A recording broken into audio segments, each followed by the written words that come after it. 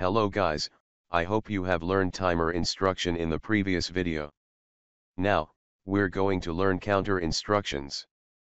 Counters are similar to timers, except that a counter accumulates the changes in state of an external trigger signal, whereas timers increment using an internal clock. In this video, first, we'll explain counter instructions which are count up, count down, and reset. Finally, we'll use the count up instruction to count all boxes which are moved by a belt conveyor. Before we get started with today's video, I just wanted to inform you about all the great content I have been releasing on the PLC Goods YouTube channel, which includes industrial automation PLC programming, HMI and microcontroller-based developments. My name is Syed Reza, and if you enjoy this video, I would appreciate it if you could click the subscribe button as well as the notification bell, to receive the latest and the greatest content I will be posting through the channel. Alright, I have used RSLogix Emulate 5000 to create this virtual PLC station, and define it here, under I/O configuration. Counters are generally triggered by a change in an input field device, that cause a false to true transition of the counter ladder rung. It does not matter how long the rung stays true or false, it's only the transition that counts. Here are two basic counter types, count up and count down. Like timers, this instruction can be used to reset the accumulated value of counters to 0. Let me insert a countdown instruction. First, I must create a tag of type counter, and enter the preset and the accumulated value. When entering the instruction, this tag must be defined, before the preset and accumulated values can be entered.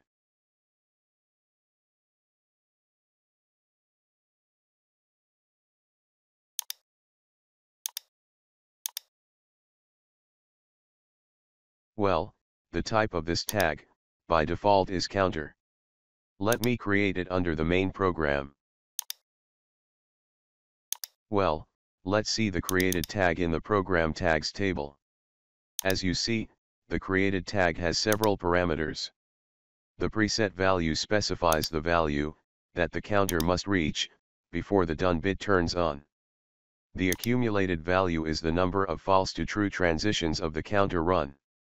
This value can be reset to 0 by using the reset instruction. The count up enable bit, CU, indicates the count up counter is enabled. Similarly, this bit, CD, indicates the count down counter is enabled. The done bit, DN, will be 1 if the accumulated value is equal to, or greater than the preset value. Note that the accumulated value keeps incrementing, even after its value reaches the preset value. The overflow bit, OV, indicates the counter exceeded the upper limit. Is set when the accumulated value is greater than plus 21 47 48 36 47. Similarly, the underflow bit, UN, indicates that the counter exceeded the lower limit value. This diagram shows how an up counter works. When I activate this contact, the enable bit of the counter will be activated too, and also the accumulated value will be increased 1 unit. This process will continue until the accumulated value reaches the preset value. When the accumulated value is equal to or greater than the preset value, the done bit will be on. Note that, after this value, the counter can be used to increase the accumulated value. But every time we use the reset instruction, the accumulated value will be changed to 0.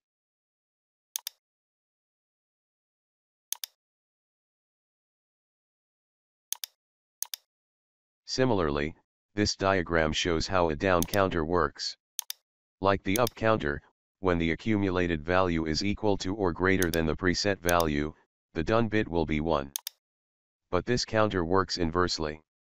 By each counter activating, the accumulated value will be decreased. When its value reduced less than the preset value, the done bit changes to 0.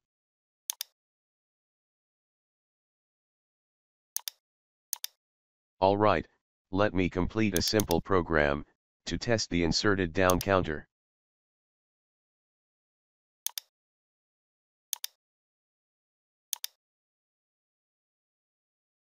For this contact, I use a digital input of the virtual PLC station.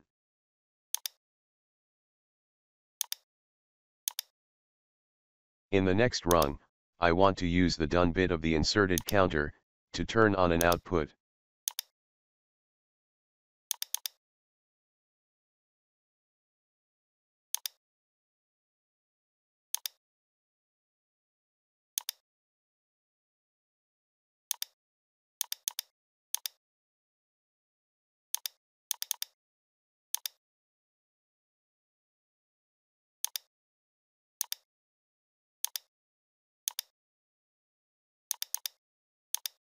Finally, let me use another digital input, to reset my counter.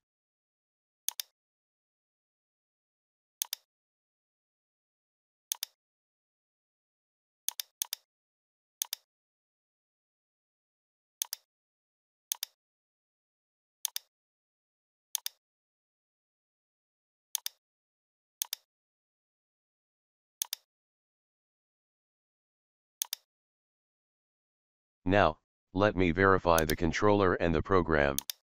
And then, download the program to the virtual controller.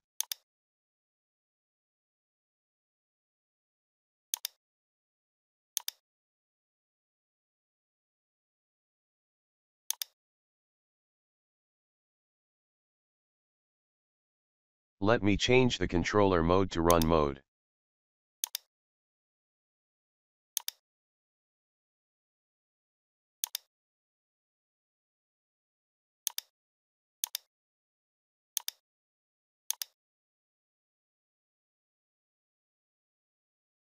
As you can see, by each counter activation, the accumulated value will decrease 1 unit. By the next activation, the accumulated value will reduce less than the preset value, so the done bit will be changed from 1 to 0. Also, based on the last rung, I can use the second digital input to reset the accumulated value to 0.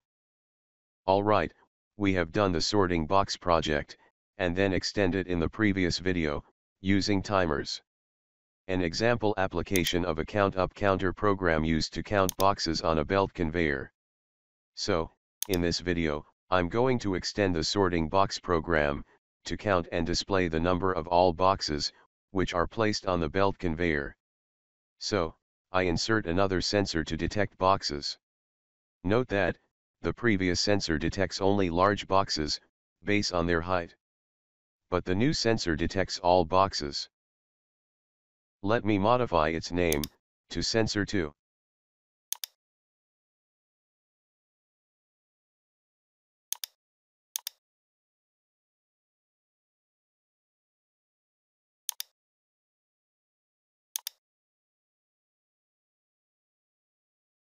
Now, I want to find and insert a digital display from the right list, to display the number of all entered boxes.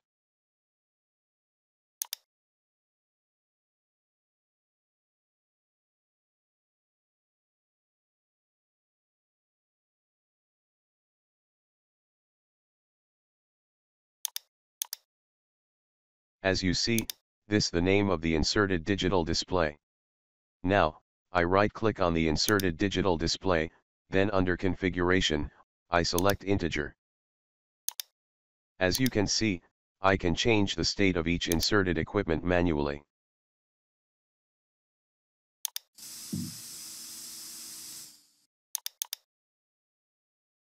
Pay attention, if you want to control equipment using PLC, I must click here, to release them.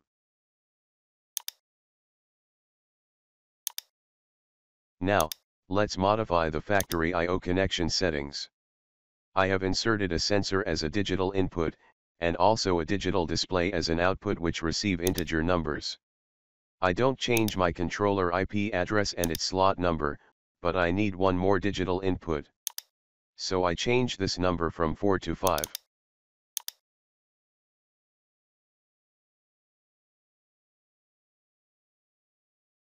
Also, I have an output which uses integer data type.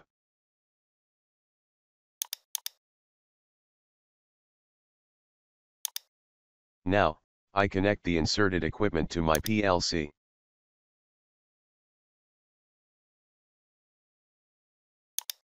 Let's extend the PLC program using these addresses, to count and display the number of boxes.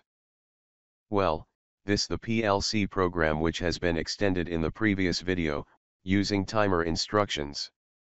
I can extend this program after the last rung, but like RSLogix 500 software, let me write the counting program part, in another routine. So, I right-click here, and create another routine, under the main program. First, I select a name for the new routine. Here, I can select its language. We're using ladder language. And finally, I determine where the new routine should be created. Let me open the new routine. I want to write my counting program here. In the first rung, I use the second sensor to activate an up counter.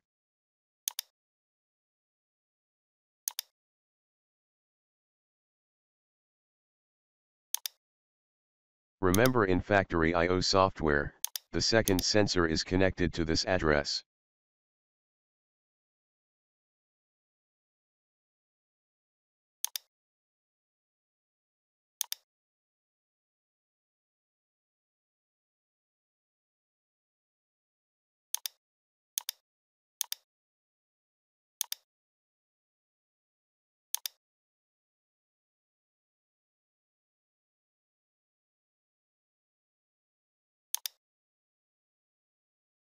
In the second rung, I want to use a move instruction, to copy the counter accumulated value to the in_out0 address, which has been connected to the inserted digital display, in factory I/O software.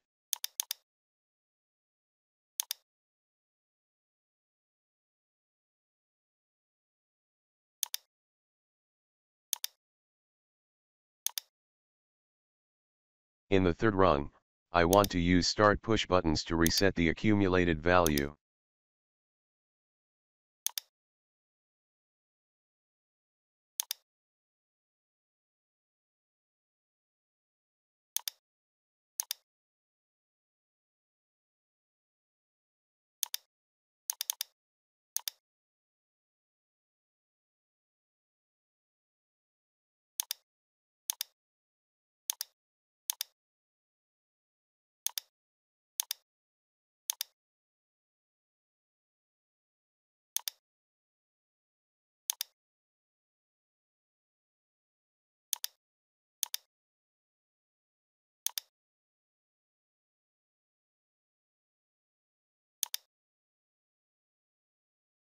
Well, to run this program in my controller, I must call that from the main routine.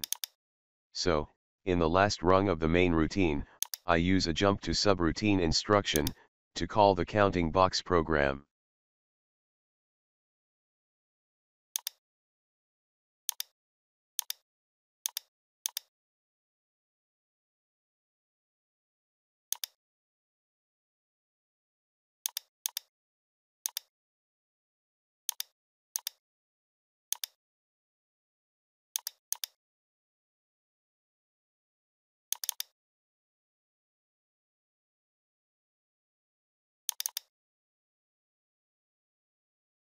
Now, let me compile the project, and then, download it to my controller.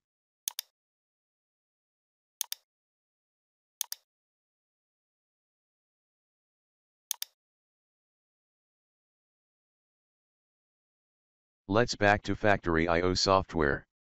I click here to connect the software to my controller. As you see, the connection has been established, but this tag has not detected.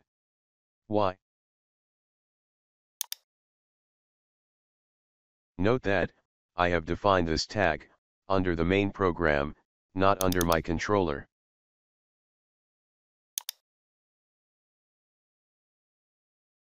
Factory I/O software can detect and connect to tags, which are defined on the controller tags table, like digital input-output addresses of real modules.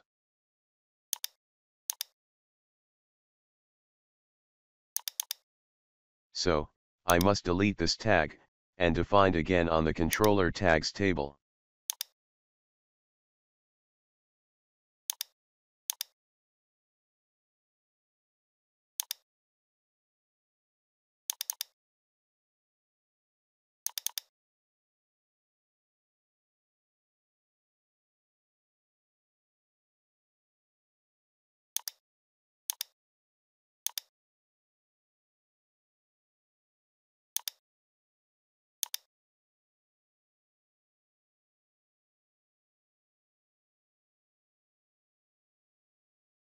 Now, let me download the program to my controller.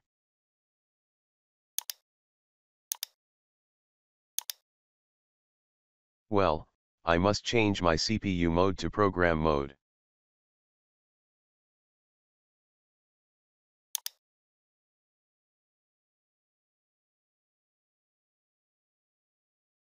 Now let's back to run mode.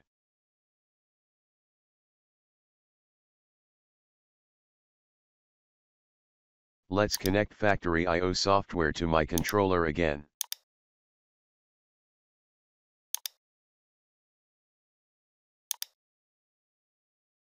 As you can see, at this time, all tags or addresses have been detected.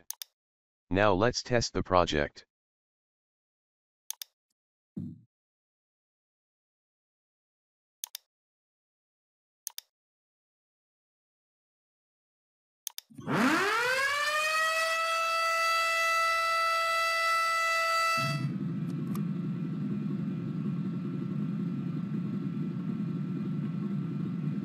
As you can see, my program works correctly.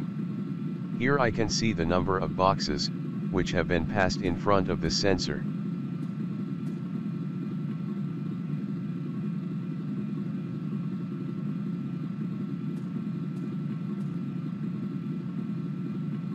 I hope you enjoyed this video. In the next video, we'll continue learning RSLogix 5000 instructions with math and comparison instructions. Thanks for watching my content. If you have any question on this topic, make sure you leave them in the comment section below, and if you can spend a few seconds of your time liking as well as sharing this video, if you enjoyed it, that will mean a lot to me. If you have any suggestions for the channel, such as what kind of hardware or software I should be covering, then make sure to leave that in the comment section. See you next time. Bye bye.